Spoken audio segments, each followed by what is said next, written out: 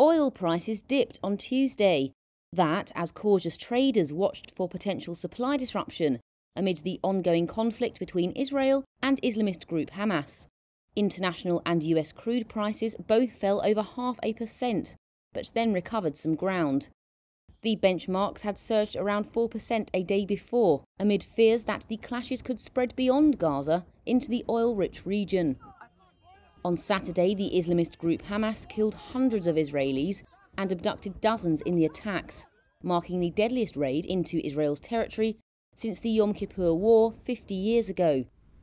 Fighting continued into the night on Monday as Israel retaliated with a wave of airstrikes on Gaza. While Israel produces very little crude oil, markets worried that an escalating conflict could hurt Middle East supplies. Israel's port of Ashkelon and its oil terminal have been shut in the wake of the conflict, sources said on Monday. Analysts bet prices could now feel even more pressure if the US tightens sanctions on Iran, which some suspect colluded in the attack.